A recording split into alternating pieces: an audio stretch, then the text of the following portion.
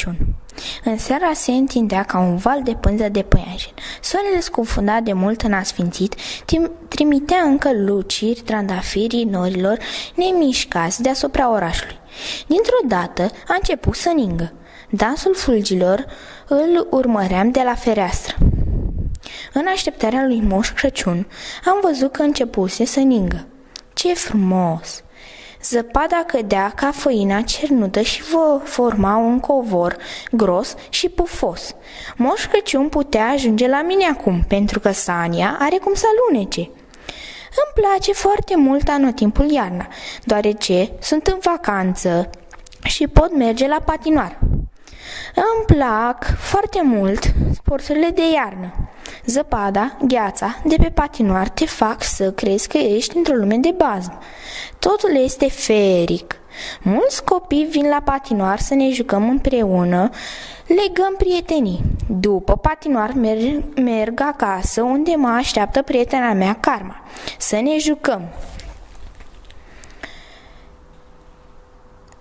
De imaginea fulgilor de zăpadă albi și ușori, care cedeau din văzduh pe pământ, se bucură și prietena mea, cățelușă Karma.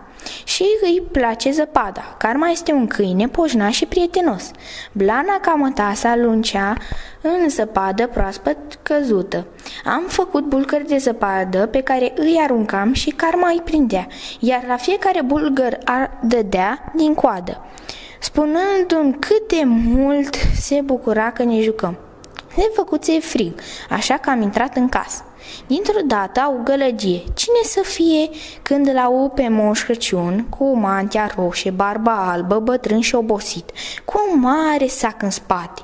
La mine să vină oare? Da, a venit moșul. Emoționat m-am apropiat ușor de el. Mi-am zis că este foarte obosit și că mai avea mult de călătorit, pentru că mai avea copii care îl așteptau. Așa că nu a stat prea mult. Am recitat o poezie ca să-i dovedesc moșului că învăț bine. I-am spus că sunt cu minte, că îmi ascult părinții, însă moșul coloncer are o carte mare în care scrie ce copil și ce portare are fiecare. După ce am recitat poezia, moșul m-a felicitat. Mi-a urat sănătate, să fiu cu minte și mi-a lăsat multe jucării, apoi a plecat. Eram foarte fericit și pentru că era foarte târziu, am mers la culcare. Îmi voi continua joaca cu darurile primite și mâine. Îți mulțumesc, moșule, pentru cadouri!